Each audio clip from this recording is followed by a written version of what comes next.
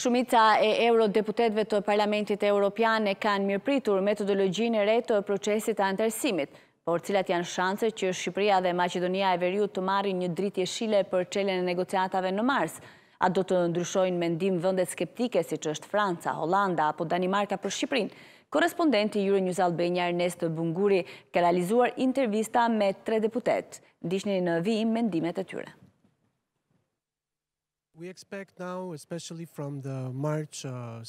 Ne presim tashmë vendimin apo mos vendimin e marsit. Cilat janë sfidat me të cilat përballet Maqedonia deri atëherë?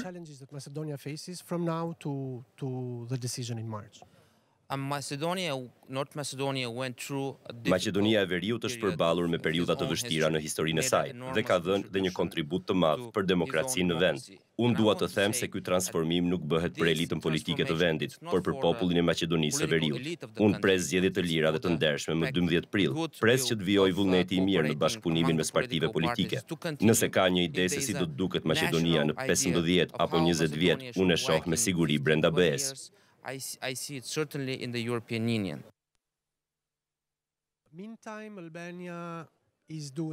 Shqipëria po vazhdon me reforma, por cilat janë sfidat konkrete deri para samitit të marsit?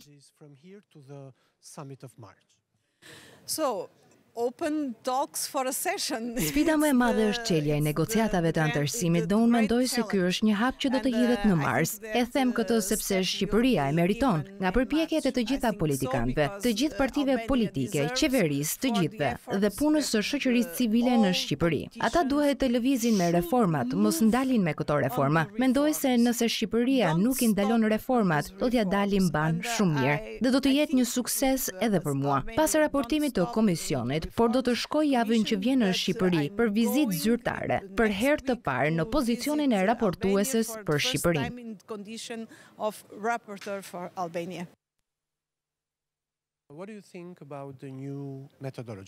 Çfarë mendoni për metodologjinë e rishikuar të Komisionit për procesin e zgjerimit?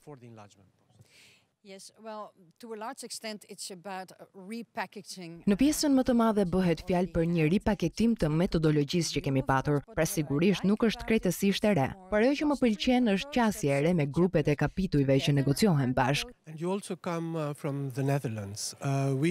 Ju vini gjithashtu nga Holanda, qëndrimin e të cilës e njohim, kundër Shqipërisë kryesisht. A mendoni se do të binden nga metodologjia e re për dhënien e dritës jeshile në mars? Di që dhoma e dytë e parlamentit dhe partitë e koalicionit qeverisës e shohin me një sy kritik gjendjen e reformave në Shqipëri. Ata përmendin krimin e organizuar apo azilkërkuesit shqiptar në Holand. Pra debati i tyre është tepër populist, do thoja unë, duke mos parë vërtet faktet, por duke mbajtur vetëm frikën për debatin publik në vend. Unë pres që Danimarka, një prej 3 vendeve kundërshtare, do të ndjek Francën, por nuk jam e sigurt se e njëjta gjë do të ndodhë edhe me Holandën dhe qeverinë holandeze.